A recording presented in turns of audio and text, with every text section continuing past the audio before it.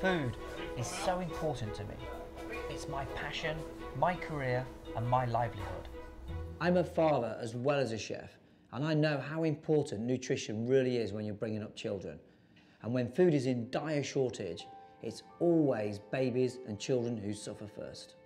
3.5 million children still die every single year from hunger and related causes. We sometimes hear of their suffering during humanitarian crisis, but for most, hunger is an everyday part of their life, which never hits the headlines. Imagine if we had to contemplate every single year that our children may not survive because we could not feed them. It's a dreadful thought. In West Pokot in Kenya, there are periods of hunger every year when crop reserves are exhausted between harvests and families struggle to make ends meet. It's known as the hunger season.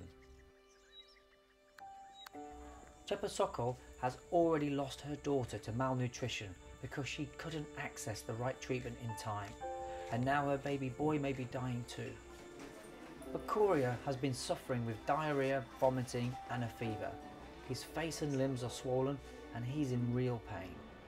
Fortunately, Chepasokol managed to get him to the Action Against Hunger Health Centre, and now he's receiving the vital treatment he needs to make a full recovery. Raising awareness of the health services available is crucial to make sure these children get treatment on time. If Chepasokol had known about the help available, her daughter would have had a real chance of survival. Action Against Hunger's community health workers play a vital role in raising awareness. They visit families in villages to diagnose malnutrition and explain what help is on offer. They also make referrals and support children throughout their recovery and beyond. Action Against Hunger has provided life-saving treatment for over a decade in Kenya for malnourished children. But some families still face major barriers getting to that vital help, like long distances.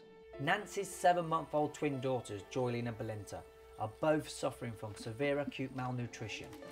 Every week she carries them for 6 hours in the blistering heat to the health centre where she collects their supply of ready-to-use therapeutic foods and has them weighed and measured.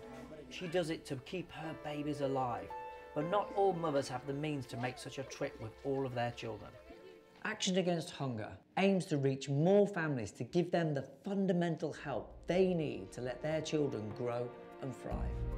Your donation will help Action Against Hunger reach more malnourished children around the world, providing life-saving treatment and creating awareness on available health services. We are closer than ever to ending child hunger. Proven solutions exist that are not only sustainable, but they're also cost-effective. Action Against Hunger and its partners are now reaching more malnourished children than ever before. We need to make sure every malnourished child gets the treatment they need to make sure they never become malnourished again.